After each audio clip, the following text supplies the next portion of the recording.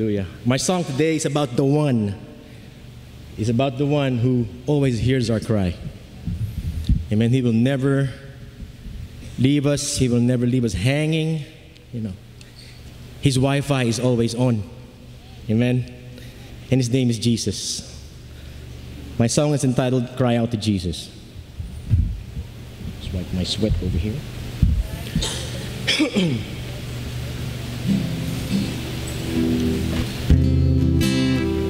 Yeah.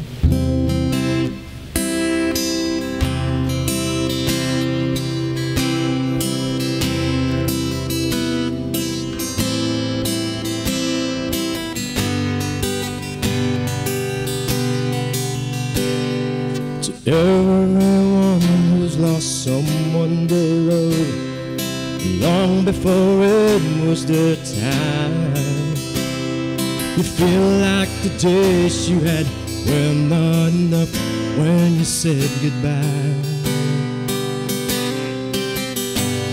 And to all of the people with burdens and pains, keeping you back from your life, you believe that there's nothing and there is no one who can make it right. And there is hope for the helpless, rest for the weary, love for the broken heart.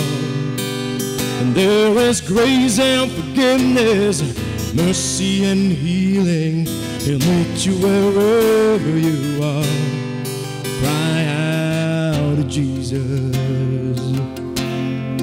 Cry out to Jesus.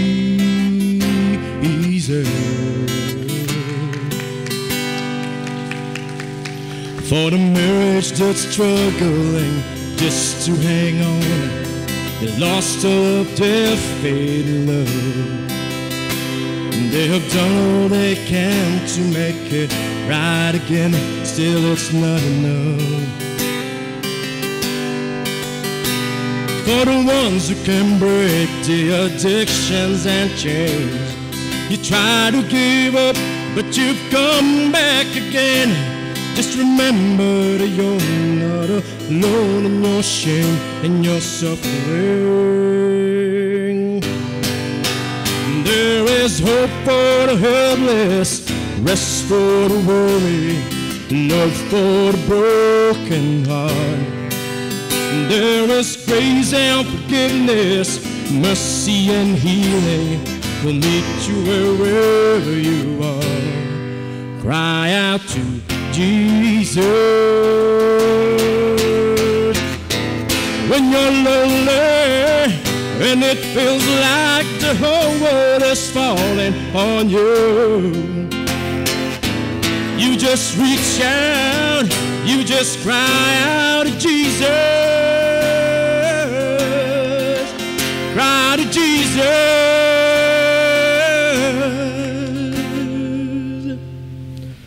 To the widow who struggles with being alone, wiping the tears from her eyes. For the children around the world without a home, say a prayer tonight.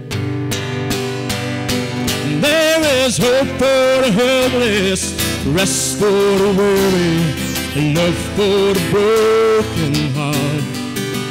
There is grace and forgiveness, mercy and healing. We'll meet you wherever you are. There is hope for the helpless, rest for the weary, love for the broken heart. There is grace and forgiveness, mercy and healing. We'll meet you wherever you are. Cry out to Jesus. Cry out to Jesus. Cry out to Jesus.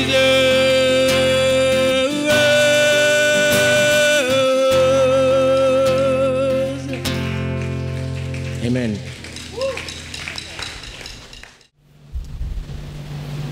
This is our last subject for this series, advancing the kingdom of God. So today I would like to share with you the pursuit for God's kingdom. It's something that is very important. So when we talk about pursuit, pursuit means, according to dictionary, an effort to secure or attain or quest. So everybody is pursuing something, okay? Everybody is looking for something to attain. The Bible says in Matthew chapter 6 verse 19, "Do not lay up for yourselves treasure on earth, where moth and rust destroy, and where thieves break in and steal. But lay up for yourselves treasures in heaven, where neither moth nor rust destroys, and where thieves do not break in and steal." Let us pray. Holy Spirit, we ask your blessing as we study the Word of God to help us understand your words. And we pray, God, that you bless our heart, even our spirit, to receive the incorruptible, eternal words of God. Break every yoke of the enemy in our mind, in our heart, in our spirit. And whatever works of darkness, God, break it, remove it in the name of Jesus. And we just allow your Spirit to move freely in our hearts today and plant those seeds, Lord, in our spirit, that it may grow thereby and help us also, Lord God, to be strong in our faith. Father, we thank you. We just want to honor and give you praise, God, as your name be lifted up in our midst. This we pray in Jesus' name. Amen and amen. People are engaged in pursuing many things for their lives. Some pursue their career. Some pursue for greatness. Some pursue for happiness. Some pursue for the well-being of their family. Some pursue for higher education. So everybody is pursuing something. Now, as believers, as Christians, we need to pursue the kingdom of God. How much do you love God? So when it comes to loving God, it's very important to know how much we love God. I heard a story about the parable of giving. In our convention, one pastor shared about the parable of giving, demonstrating how much he loves God. And he said, there are three kinds of givers. The first one, he put a small bowl, and he said, "I will throw the money up, and whatever goes down to the bowl, it belongs to him, and whatever goes outside the bowl, it belongs to me." Then the second one, he put a big bowl, and he throw up the money up. Whatever goes in the bowl belongs to me. Whatever goes outside the bowl belongs to God. Of course, he throw the money like this. Then the other one, he said to the two guys, "You don't love God that much. Let me show you how much I love God. This is my money, and I will throw the money up. Whatever stays up belongs to him. Whatever goes down belongs to me." How much do you love God? Sometimes we measure our love by the things that we have. But God measured his love when he gave his only begotten Son. He gave everything. So as Christians, why we need to pursue the kingdom of God? And to answer that question, we need to see several lessons from the parables of Jesus itself. There are 46 parables in the Bible, especially from book of Mark, Luke, and John, and several in the book of Matthew. Now we're going to get several of those parables So the parables of Jesus embody much of his fundamental teaching. And they are quite simple, yet powerful, memorable stories with one single message, but so many insights. And if you will study his parables, you will notice the chronological order with lessons to itself. There are some foundational parables. It focuses on a new story being told that is not to be hidden, and it serves as a foundation for what's coming next. So like the parables of the sower and 4 types of soil and the parable of the weeds among good plants, those are foundational, uprooting those hard heart. Then there's also a group of parables talking about the kingdom of heaven, like growing seed and yeast and valuable pearls. And there are also some parables talking about our behavior, how we would act as Christians in different situations, as disciples of the Lord, as followers of God, as workers of God. And there are also parables about using our talents and remaining watchful and faithful before God. And there are also parables discussing about God's judgment and accountability. So basically, it's a progression of a Christian life, all those parables, if you are going to study those parables. Now, giving you several insights about this, why we pursue God's kingdom. Why we pursue God's kingdom. If you are pursuing something, it means something to you. It's very important. The reason why you pursue those things, maybe your career or your education or your relationship. Now, we as believers, why we pursue God's kingdom? I would like to give you only 4. Number 1 is this. We pursue God's kingdom because of our love for Him. Do you love the Lord? So, in what way you base your love to God? Is it a small bowl, a big bowl, or you're just whatever, Lord? The Bible says in the book of Proverbs, I love those who love me, and those who seek me diligently will find me. Now let's use one parable in the Bible. In Luke chapter 7, beginning verse 41 to 47, the parable of the money lender. 2 men owed money to a certain money lender. One owed him 500 denarii and the other 50. Neither of them had the money to pay him or to pay him back. So he canceled the debts of both. Now, which of them will love him more? Simon replied, I suppose the one who had the bigger debt canceled. You have judged correctly, Jesus said. So 2 guys with huge debt,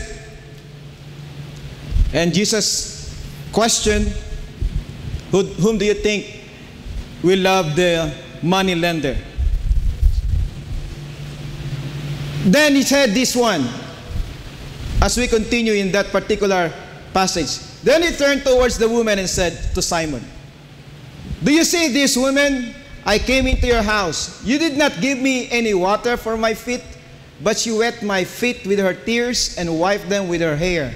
You did not give me a kiss, but this woman from the time I entered has not stopped kissing my feet. You did not put oil on my head, but she has poured perfume on my feet. Therefore I tell you, her many sins have been forgiven, for she loved much. But he who has been forgiven little, loves little. The message of this parable to Simon seems to be Jesus' words in verse 47. That's the key word. Her sins, which are many, have been forgiven, but he who is forgiven little loves little. And it will always reflect to our Christian walk with God. You know your background. You know who you are before. And that's the reason I love God very much, because I knew I cannot deny all those mistakes and sins and all kinds of things that I have done before God, things that hurt God. And I'm so thankful because God gave me another chance to live. God gave me another chance to serve Him. God gave me such kind of opportunity to know Him more. Because I know in my heart, I am a sinner. I have so many sins in my life. And it is only because of the grace of God that I can love Him more. So the parable was composed to confront the unforgiving Pharisee with the limitless of God's readiness to forgive. He doesn't know how to forgive. He doesn't know how to accept that he was loved by God. Because in his heart, why do I need to love God? I'm not that kind of person like that lady. She's a sinner. And she deserves that. I'm a sinner, but, little bit. I am better than anybody.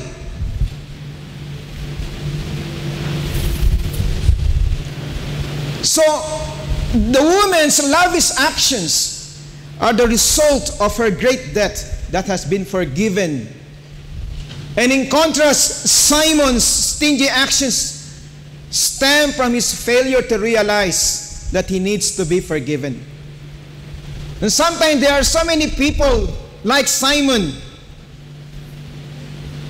who thought that I don't need much of God. To have information and knowledge about God, I think that's enough. But you know what? It's not enough to have just the knowledge of God. It's not enough just to have some information about God. That's why every time we come to that understanding, how much do we love God? So now we need to see the incredible graciousness, the incredible mercy, the incredible forgiveness of God, like the creditor who forgave both debtors. That's the theme of the parable, is one of God's forgiveness and grace. If you understand how simple you are, if you understand how stingy your life was, if you understand where you are going, you're going to hell, and all of a sudden when you let Jesus Christ be the Lord and Savior of your life, and then God gave you the grace, God gave you another chance to live, God gave you an opportunity to walk and to understand His will and His way, are you not going to love Him more? See, when you apply this parable, we need to see the incredible forgiveness of God. That in spite of your weaknesses, and in spite of your sins and simple acts, God is always willing to forgive you. For some, seeing God's mercy is easy because, their past is like that of the sinful woman or the debtor with a large debt. That's why no wonder those prostitutes who came to the knowledge of Jesus Christ, they are great lovers of God, than to those who just raised up from the church. There are so many Christians, they were being raised up in the church and they thought they are not sinners, and they thought they are just making small mistakes. No, the Bible says everyone is a sinner and every sinner will go to hell. And the only way to be escaped from hell is to have that grace from God through our Lord Jesus Christ. Amen. We cannot save ourselves. And that's the reason why the question is always giving us a challenge. How much do we love God? The way we act, the way we do things. If you are in love with someone, amen, you're willing to do anything to please that to someone whom you love. Hello, are you with me? Especially if you have a big love, you are crazy enough to that someone. You're willing to do anything. Now the question is, are you crazy enough for Jesus?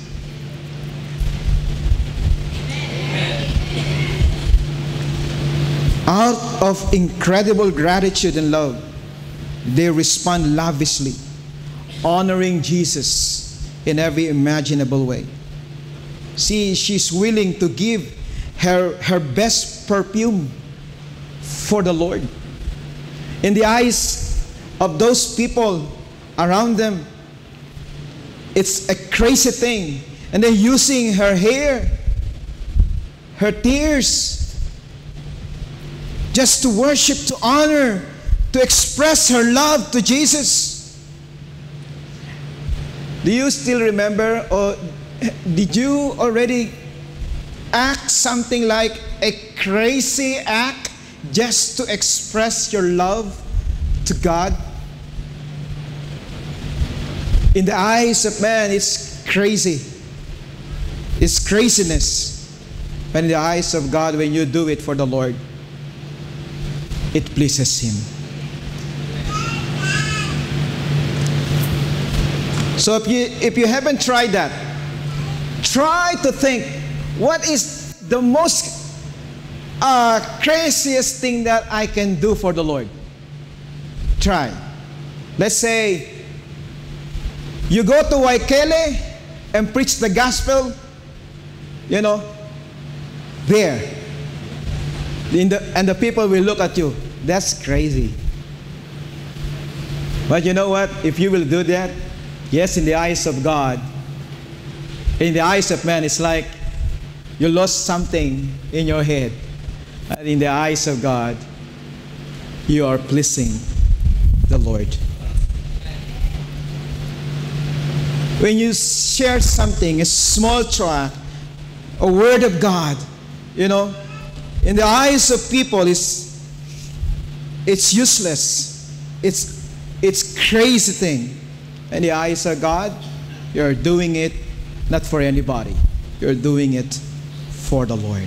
How much do we love God? Why we pursue God's kingdom? Because of our love for Him. Amen? Because of our love for Him. The second one is this. We pursue God's kingdom for fruitfulness. We pursue God's kingdom for fruitfulness. The Bible says, I am the vine, and you are the branches. He who abides in me and I in him bears much fruit, for without me you can do nothing. So another parable in the Bible. In the Bible, there are so many parables about the vine and the branches. There's also another one, the barren fig tree and the sower. In Luke chapter 13, beginning verse 6 to 9, the Bible says, then Jesus told this story. A man planted a fig tree in his garden and came again and again to see if there was any fruit on it, but he was always disappointed. Finally, he said to his gardener, I've waited 3 years and there hasn't been a single fig. Cut it down. It's just taking up space in the garden. The gardener is the Lord Jesus Christ. And the owner of the field is no other than but God the Father. And in this parable, the one taking care of the garden said this word, Sir, give it one more chance. Leave it another year, and I'll give it special attention and plenty of fertilizer. If we get figs next year, fine. If not, then you cut it down. God is a God of a second chance. Hello, are you with me? So the parable of a fig tree in the vineyard. So the fig tree failed to bear fruit for many reasons. And the vineyard owner told the vineyard keeper to cut it down. Put the fig to the ground to better use. But the vineyard keeper, the gardener, interceded for the fig tree and asked that it will be given another season, to be given another chance, and some encouragement like fertilizer. to see whether it might bear fruit the next year. See, the reason why we pursue the kingdom of God, because it is God's will for the believer to bear fruit. To bear fruit. And God is so patient to all of those believers, giving us more fertilizer. Sunday, every Sunday. Wednesday, every Wednesday. Plus DGs and Bible studies. Fertilizing our heart with the Word of God and prayers and intercession. One of the greatest intercessor is no other than but the Lord Jesus Christ. And He keeps giving us fertilizer. You know, in order for us to grow, in order for us to bear fruit. And if you are detached from the vine, it will be impossible for you to have fruits. That's why you need to be attached with the vine. And the vine is no other than but the Lord Jesus Christ. Amen. We need to be fruitful. Everybody say fruitful. We want to be fruitful.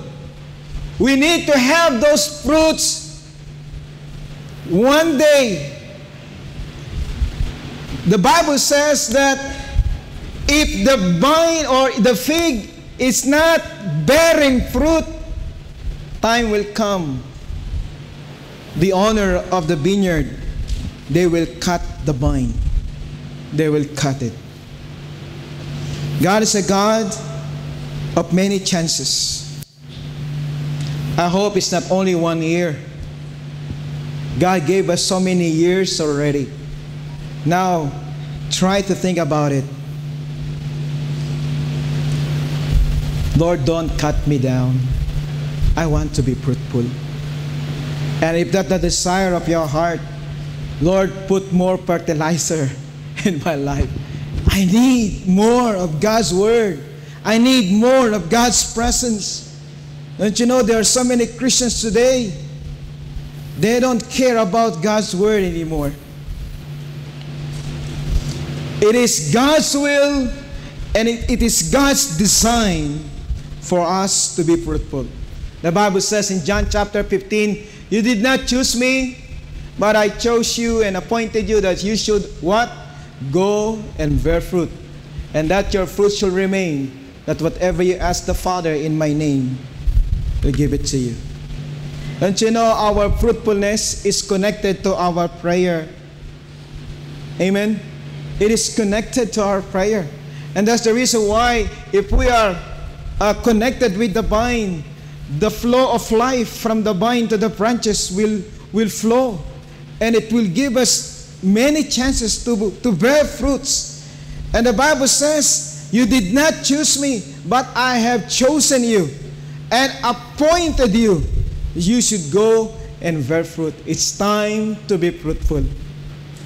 The reason why we pursue the kingdom of God is for us to be fruitful every single day, to be fruitful in the Lord. How's your fruit today?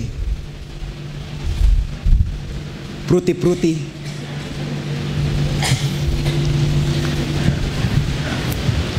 The third one, why we pursue God's kingdom is for fellowship.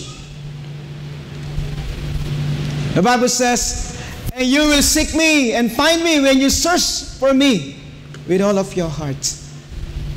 You will seek me and find me when you search for me with all of your heart. See, when you seek the Lord, you have to seek God with all of your heart. You can't find God using your two physical eyes. You can find God using your heart. That's why this guy said, as for me, I will seek God, and to God I will commit my cause. Why? Job, he was blessed by God. God entrusted to him so many things, family, treasures, so on and so forth. Then all of a sudden, in one day, everything was gone. All of his kids died. All of his treasures, his livestock were gone. Even his health. And even his wife. His wife told him, curse God and die. But thank God for the life of Job. He said, as for me, I will seek God, and to God I will commit my cause. One thing I learned from the life of Job, if I cannot change my world, I can change myself. And because of that perspective, he knew many things were gone. His family, his livestock, even his health. But his attitude is still the same. As for me, I will seek God. And to God, I will commit my cause. In other words, I don't care what the world can do to me. I don't care what's going on in my world.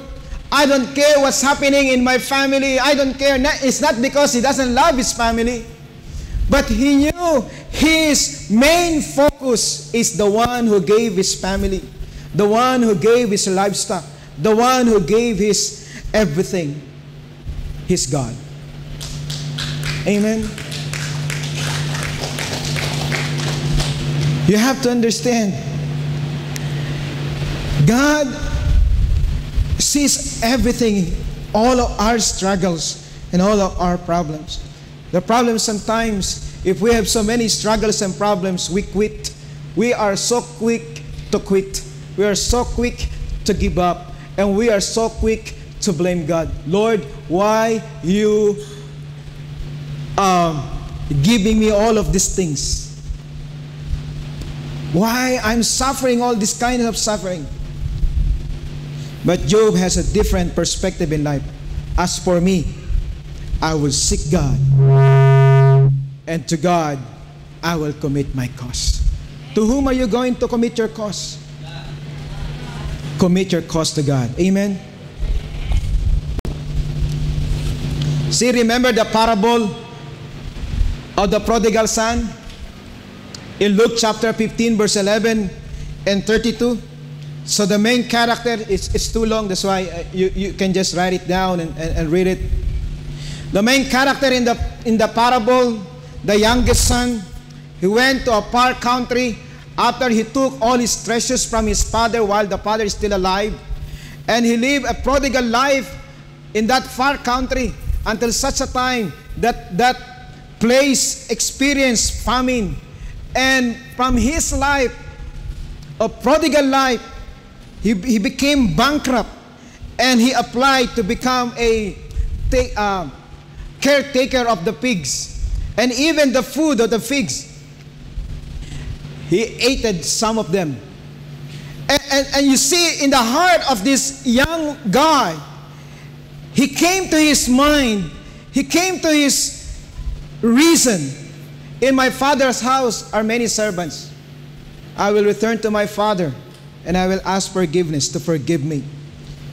And then when he returned to his reason and went to his house, he saw his father waiting for him for so many years, waiting for him. The father ran towards him, and he embraced him and gave him so many new things in his life. And the father said, my son is dead, but now he is alive. He was lost, but now he was found. So the main character in the parable, the forgiving father, whose character remains constant throughout the story, is a picture of God. That God is always constant, waiting for the prodigal people, waiting for those people who wasted their lives, because the Father God is longing for the fellowship of His children. So in telling this story, Jesus identifies Himself with God in His loving attitude to the lost. The younger son symbolizes the lost, like those who are, backsliding Christians. And the elder brother represents the self-righteous believers, that they always blame those who made mistakes, and they thought that they are okay because they stayed in let's say in the house of the Father, or let's say in the church. Those backsliders, they deserve to be condemned. Church, the major theme of this parable seems not to be so much the conversion of the sinner, as in the previous two parables of Luke chapter 15, but rather the restoration of a believer into fellowship with the Father. The Son lost his fellowship with the Father, but the Father is still waiting for the Son to return. And when the Son came to his mind, to his reason, he returned to his Father's house, and the Father is still waiting for him.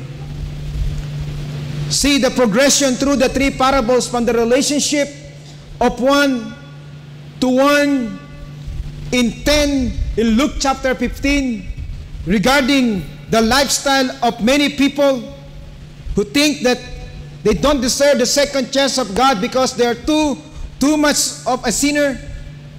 And this prodigal son who came and returned to the Father's fold, the Father is waiting. And he embraced his son, and he accepted again his son. And he said, "You are lost, now you are found. You are dead, now you are alive. And I'm willing to give you another chance." And I still remember how precious that time when I returned to the Father. I was a backslidden for 5.5 years. 5.5 years of my worst years in my life. And I thank God the time that I was touched again by God, the time that I returned to the Father, I said, "God, who am I that you love me so much?" I still remember when I returned to God, when I accepted Jesus Christ. Again, I was so drunk. I'm vomiting together with my best friend. And when I accepted Jesus, my vomit, my tears, even the thing in my nose, mixed together. But after that, I'm so happy, and I said, "God, thank you so much. Thank you so much for the love you have given me." The Father is waiting. The reason why we pursue the kingdom of God, because God is longing for our fellowship. God is longing for our fellowship. We've been fellowshipping with the world too long. We've been compromising our faith for too long. We've been compromising the good things of God for too long. It's time to have fellowship with the Father. And I'll tell you, God will never condemn you. No matter how many mistakes you have made, or how much you mess up your life, it doesn't matter anymore, because the Father's hand are always open, waiting for his prodigal son and prodigal daughter to return to his fold. The Bible says, "They seek me daily and delight to know my ways, as a nation that did righteousness and did not forsake the ordinance of their God. They ask of me the ordinances of justice. They take delight in approaching God." If you understand the principles of God's love, it doesn't matter anymore how many bad things happen to you. It doesn't matter anymore how many sins you have committed, because you have that kind of delight in approaching God. In other words, "Lord, I'm here, I'm a sinner, I have many mistakes, I mess up my life, but anyway, I will approach you. This is my delight, this is my joy, this is my happiness. God, I'm willing to join with you in my fellowship with you, because you died for me, and you are willing to do something good for me. You seek me daily.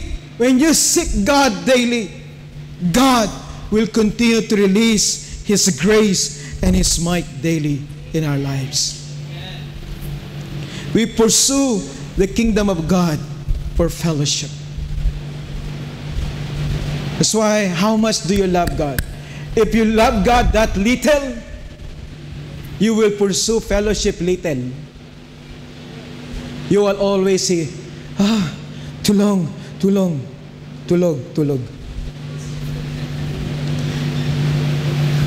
In your quiet time, you will always in a hurry. In your fellowship with God, you're always in a hurry. You know, if you're in love with someone, you're willing to talk, and talk. Even sometimes, you know already the history. You know already the story.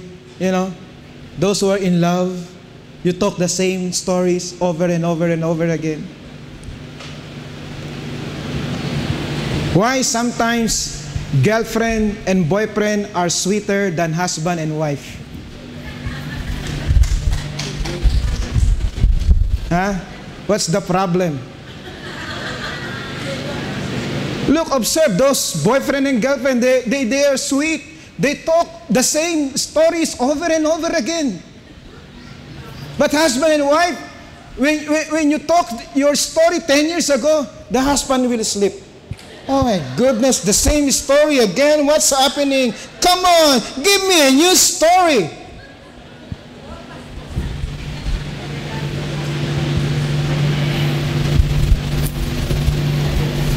Hello, are you with me? How much do you love God? But let me encourage you, don't treat God as your boyfriend. Don't treat God as your girlfriend. God is your Father, waiting for your fellowship. And it doesn't matter how much you mess up your life. God is willing to listen to your story. We pursue God's kingdom to be more faithful. The Bible says in Psalms 101, my eyes shall be on the faithful of the land, that they may dwell with me. He who walks in a perfect way, he shall serve me. You know, if you are going to try to imagine that, imagine that God is looking at you and God is telling you, hey, look at me. See, look, my eyes. You can't hide. You cannot hide. My eyes shall be on the faithful of the land, that they may dwell with me. He who walks in a perfect way, he shall serve me. The faithful will serve God. Jesus is coming back again. Up to what extent you will be faithful to the Lord? Up to what extent? Let's see the parable in Luke chapter 12, verse 42. And the Lord replied, a faithful, sensible servant is one to whom the master can give the responsibility of managing his other household servants and feeding them. If the master returns and finds that the servant has done a good job, there will be a reward. I tell you the truth. The master will put that servant in charge of all he owns. What a blessing! The owner, the master, went somewhere else and gave all the delegated authority to his servant. He was a sensible servant, but waiting and waiting and waiting, too long waiting for the master, all of a sudden, the heart changed. But what if the servant thinks, my master won't be back for a while? And he begins beating the other servants, partying and getting drunk.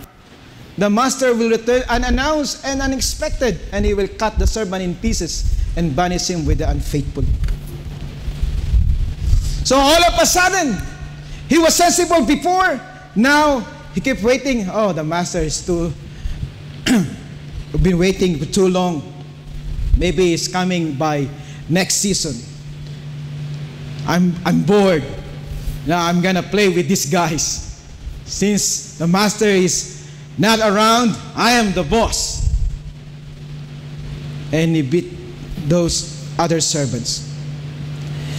See, we need to be faithful. God gave us so much. Talents, treasures, time, and everything. And Jesus is coming back again. While He's preparing something for us up there in heaven, we need to be faithful down here on earth. We need to be faithful serving God. We need to be faithful serving one another. We need to be faithful serving in the ministry of God. We need to be faithful if we are working in your working place, you need to be faithful. Praise God. Don't act as an arrogant, spoiled brat, believer speaking in tongue, Pentecostal Christian. Because one day, Jesus will come again. And whatever you do here on earth, you will stand and you are accountable before the presence of God. Amen. What we need to do is to keep our heart under the presence of God in the spirit of humility and love. We have no right to point our fingers to anyone. We need to be faithful to the Lord. We are only saved by grace. The Bible says, in verse 47, and a servant who knows what the master wants but isn't prepared and doesn't carry out those instructions will be severely punished. But someone who does not know and then does something wrong will be punished only lightly. When someone has been given much, much will be required in return. And when someone has been entrusted with much, even more will be required. See, the more God gave you on your shoulder, your responsibility, your duties as Christians, as believers, or if you are a father, your boss, an employer, etc., God gave you much, and much will be required. That's why I would like to encourage you. If you are a leader of the church, a pastor, if you are an employer, supervisor, there's someone under you, take care of your testimony. Because your testimony is not being preserved in front of people, but in front of God. Hello, are you with me? Proverbs 28:20 says, Matthew 25, his Lord said to him, well done, good and faithful servant. You have been faithful over a few things. I will make you ruler over many things. So when the master comes, he will recognize those who are faithful. And the Bible says, well done, good and faithful servant. Amen? So we need to be good. We need to be faithful. We are doing it not to anybody. We are doing it for the Lord. Be faithful until death, and I will give you the crown of life. One preacher said this: the parable identifies 4 kinds of servant. And I quote, one servant, one who knows what he should do and does the right thing. The other servant, one who knows what he should do but does the wrong thing.